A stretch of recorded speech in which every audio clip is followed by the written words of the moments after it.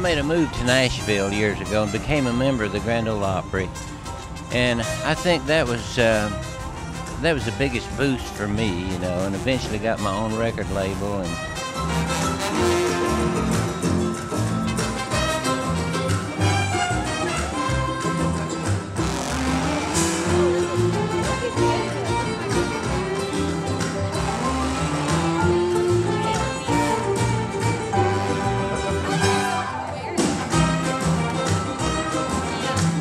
taking my band and playing with jam bands and just about any combination of things, you know, really we did. We played the Fillmore West one time, and the guy told me that runs the place, he said, you know the last bluegrass band we had in here? And I said, no. He said it was Flat and Scruggs right after they did the Beverly Hillbillies.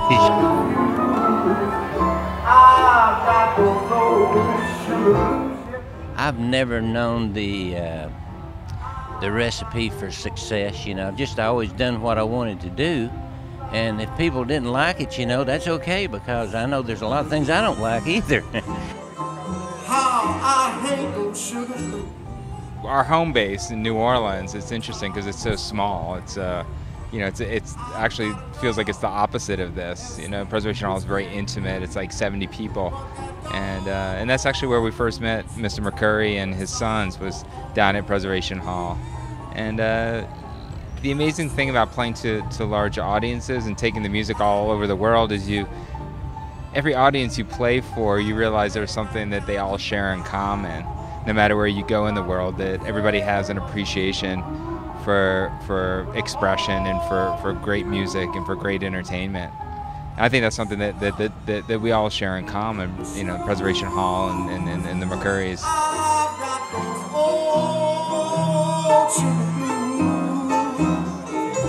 It had never really occurred to me before we got together and recorded to ever pair bluegrass music and New Orleans jazz together. It never was something that never really crossed my mind.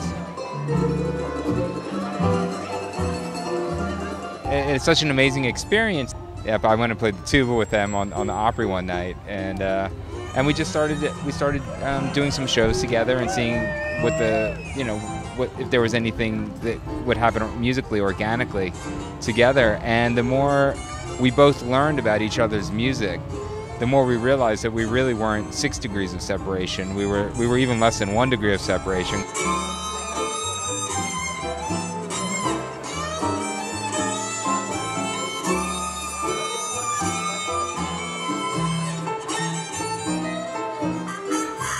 A lot of our repertoire, unbeknownst to either of us, overlapped quite a bit. A lot of our spirituals and gospel and church music overlaps, and a lot of traditional New Orleans jazz songs. Baby, cut your toenails, they're ripping the sheets.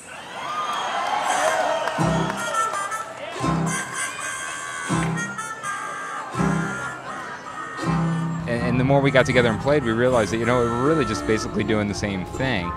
And you know, we've had so many conversations about it. It's really unbelievable to me that this is really the first time that anybody's ever made an effort to really explore, not just do it one time, but to really explore and record and tour and perform together and really push each other musically.